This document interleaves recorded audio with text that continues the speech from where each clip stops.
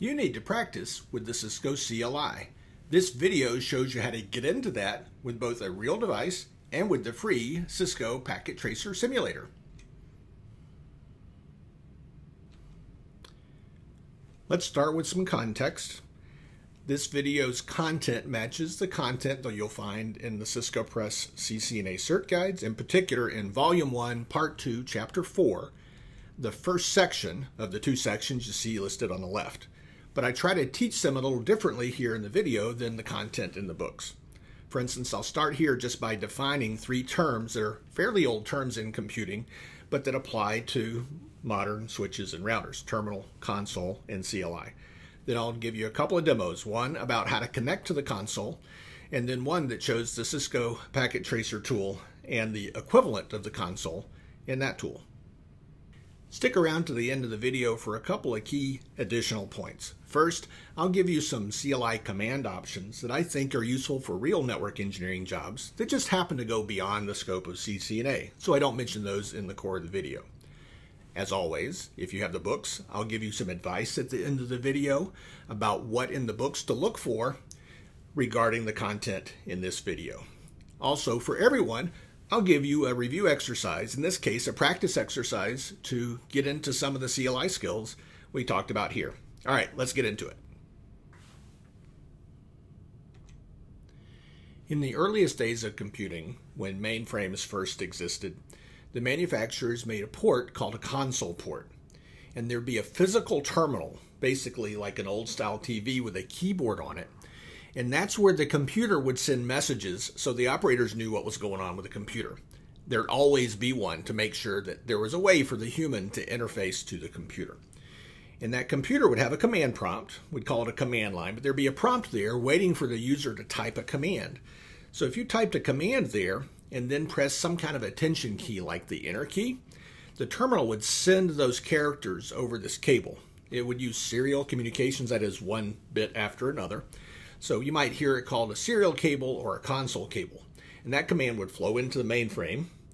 And the mainframe was built so that it would expect those commands, react to them, generate some output, and send the output back to the terminal over there. So it's a command and response idea. So that's existed in computing since some of the earliest days of computing, and some of those terms still stick around, in fact. So as time went on, by like the 1980s, PCs became common. So instead of having to have a purpose-built terminal back in, say, the 1950s and 60s and 70s, people started using PCs instead and replaced the terminal with a terminal application. So you'd have a PC with a terminal, quote, emulator application. So what did it do? It gave you a command prompt. It was able to communicate over the then current serial communication ports. There was a serial port in most PCs. Those eventually got replaced by USB ports, which are also serial ports. And so if the user at the command line using this terminal emulator app typed a command, the command would be sent over to the computer and the computer would send a response back. Now, in that same era, by the late 1980s, Cisco had come along, for instance, and when they built their routers and then switches, they put, you guessed it, console ports into those devices, so they'd have at least one reliable way to plug in a device like a laptop or PC with a terminal emulator app, so the user could always get a command to the device and responses back to operate the router or switch. So that's what we're talking about here. Now, it was pretty clear that that worked, but the console cable could be, maybe a few tens of feet long, so not far away from the device. It'd be nice to be able to connect to that same command and response mechanism, the command line interface, from anywhere, right? So we've got this nice IP network. So over time, different application protocols were built, namely Telnet and SSH. Telnet first, less secure; SSH later, much more secure. And you guessed it, they gave us a way to send commands and get responses, but the data flows over the IP network that you see there. So you could literally be 1,000 miles away from the device and still connect to the command line interface of the device using Telnet and SSH. So that's what a lot of people do today. You still see a command line, you still type a command, get a response from the device, but you're not using a console port on the device. You're using any of its normal ports or interfaces that connect to the network, and the data is going back and forth in IP packets. Now let's look at the modes. When you connect in via the console like computer A, or Telnet or SSH like B and C there, by default you land in user mode. And you can tell you're in user mode because the end of the prompt has a greater than sign on it. And you have fewer privileges there than you would have in privilege mode. Both of those modes are called exec, E-X-E-C modes, which means you type a command that's executed and gives you command output. Additionally, there's a configuration mode, as you see on the far right of the slide, and that's the mode you need to be in order to configure things, that is, to make settings to tell the device what to do. You need to be able to navigate between these modes, so some of your first commands to learn are those navigation commands. So enable moves you from user to privilege, disable moves you back. Configure terminal moves you from privileged to configuration mode. The command kind of means configure from this here terminal, that kind of thing. And then to move back out again, you can use the end command or just press Control-Z. That's how to navigate around. Next, let's talk about the physical connection into the console. Here's a console cable that ships with Cisco. It's kind of a baby blue color. For a long time, if you ordered one of the devices, like a switch or router, they would have sent you one of these as a matter of course. Now, one end has a connector that looks like an RJ45 connector. It's different pinouts inside than an Ethernet cable. It's called a rollover pinout. Pin 1 goes to pin 8, 2 to 7, 3 to 6, 4 to 5, and so on. All right, so everything's flipped to the very other end of the 8 positions. The other end, it's an old-style DB9 connector that would have matched the serial connector on a PC like in the 1990s and 2000s. All right, so if you want to hook that up to your USB port, you get a converter that converts from this old style to, say, USB, and you can plug that in, and that goes in your computer. This end goes in the device. So, pardon me a moment. Ugh. Here's an old router. It's one that wasn't in a rack, so it really wasn't hard to pull out and show you. Now, on this side, you'll see a console port, and I'm going to flip it around just a tad. Yeah, let's put it this way, and I'll put it up to the camera. The blue label should show you the word console in there. So that's where the cable goes in. I'll put it in there. So that's your physical connectivity into the device. And then you got to power it up and get to the console. So give me a minute and I'll see you at the other side of the video. So I started a terminal emulator app on my Mac. It's called Serial. And I've plugged in that USB console cable into the computer, into my Mac, and I'm reaching over to turn on the router. And you may hear the fan go, and now it's sending me the messages that it would typically show when it's booting up, because that's exactly what it's doing. I don't expect you to understand everything that's happening. It's a 2801 model router, so you can see 2801 near the top of the page. And it's going to take 3 or 4 minutes to boot up. So while that's running, just to show you a few things, there are some settings for this serial line on the terminal emulator side. And you'll hear this talked about pretty often, but if you get into terminal settings here in this application, it'll be somewhere different in every app.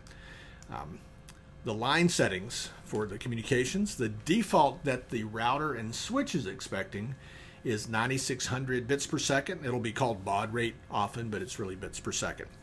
And there are also 3 other key settings. The data bits, that is the size of the byte that's sent over the serial cable, is 8 bits long with no parity and 1 stop bit. So if you make those settings, that'll match the default settings on the router or switch. The router and switch can be changed, by the way. So if you've bought some used gear and the console doesn't work, it may be they've, say, changed the console speed, for instance. All right, but for most cases, it'll be 9600 8N1, and when that's correct, you'll see all these messages as readable, and eventually you'll get a command prompt, which I may clip out part of the video so that you don't have to watch all the messages here. Oh, what do you know? It finished in time. It says press return to get started, and I just pressed enter while I'm in the window. Some more messages are still churning from the initialization. And there you go. Looks like I used this router most recently as a DHCP server in lab, and it's ready to go and interact with the command line.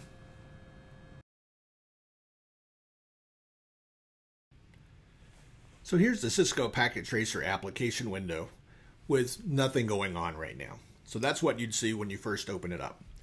Now, if you do one of the config labs from my blog site, then you would download a file and open it. So I'm going to do the equivalent here. I've already got the file, so I'm going to go ahead and open that now. I opened it earlier before starting recording, so it's in my recent files, and I open it, and you've got a small topology with a router and 3 PCs in it.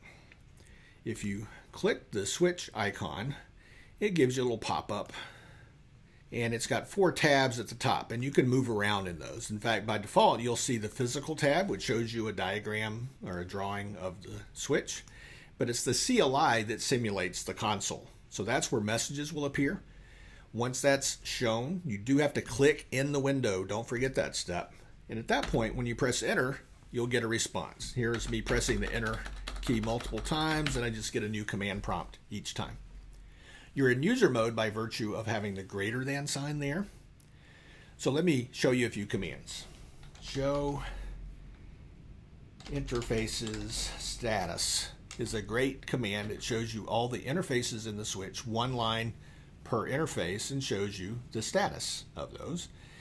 And there you go. So that's supported in user mode, but the command show running config, which would show you the currently used configuration of the switch, it is not supported, and you get this message that doesn't say, oh, not supported in user mode, but that's what the message actually means in this case.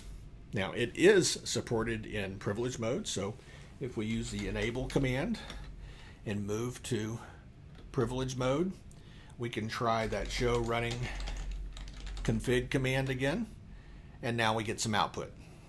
Now notice the more at the bottom of the page. That says there's more to show, and if you hit the space bar, you get another whole stanza of output. So I'm just going to hit the space bar a few more times, and we get lots more configuration again.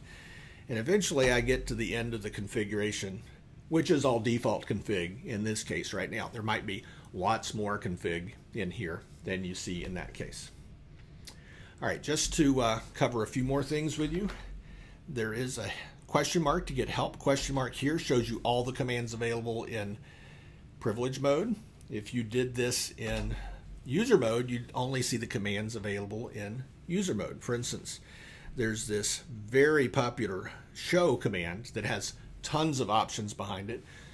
Some you have to be in privilege mode to use. For instance, you can use the question mark after the show command. Notice it said show question mark, which says show me all the options after the word show, and there are tons of them here. We've got the more at the bottom of the page. I can press the space bar, see more options and more options. So there's tons and tons of show command options. After the next parameter, there's probably more options on those commands as well. So you'll see lots and lots of commands that start with show in your travels for CCNA. All right, just a quick word on the configuration mode. To move there, I mentioned earlier, configure terminal, watch the command prompt change. We get a message, and the command prompt expands to have the word config in it. That's a hint that, yes, you're in config mode. And for instance, the command host, which configures the host name, does exist in configuration mode. So we could say host Wendell Odom. And notice it changes the host name and the prompt to Wendell Odom right away. But that's not a command back in enable mode. Host question mark, hey, there's no such command host in privilege mode. So that gives you some idea about the different modes. You should definitely become comfortable moving around those modes, but honestly, the more labs you do, the more that'll become second nature.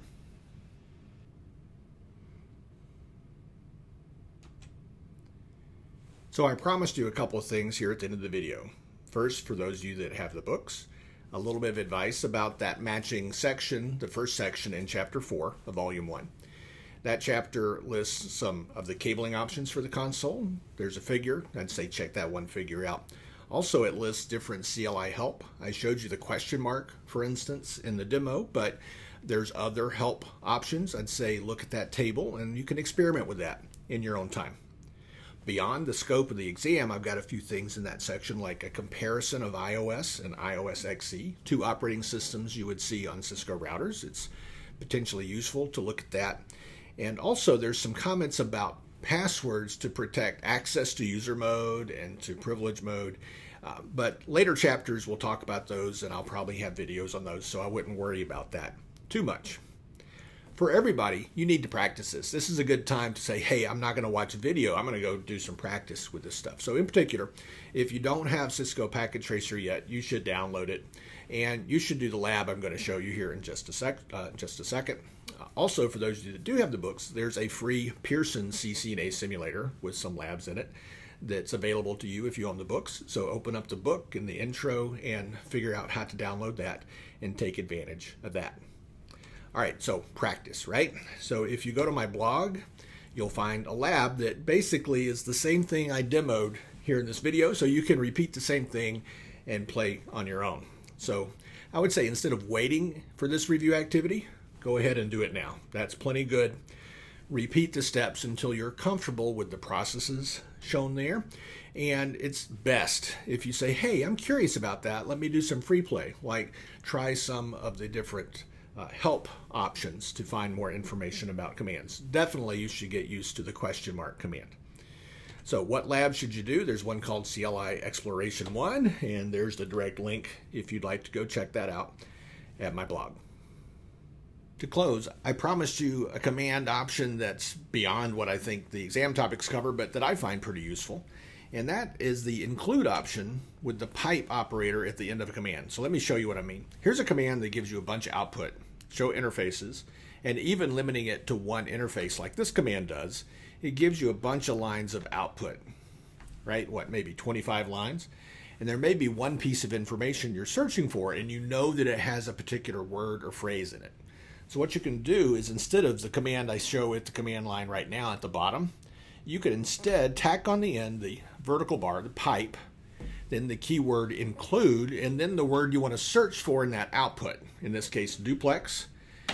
And that command will show you only lines with all lowercase duplex in it. And there's one line, so you get the line that tells you, hey, is this interface running in half or full duplex, as is the case there. Now, that is a case-sensitive parameter, so let me respell duplex to uppercase D duplex, and there's no lines of output shown in that, right? But you can always use pipe, include, and whatever you want to type in and search the output for something rather than try to scan around and look for it. Hey, thanks for staying with me for the whole video. It's much appreciated. If you're new to the channel, please subscribe and click the bell so you'll be notified when new videos come out. For those of you that have been here for a while, hey, just leave me a comment and give me a like, especially the comment, so that I know what you're thinking about the videos and give me some suggestions for improvement too. Always love to hear that. So thanks for hanging out. Talk to you soon.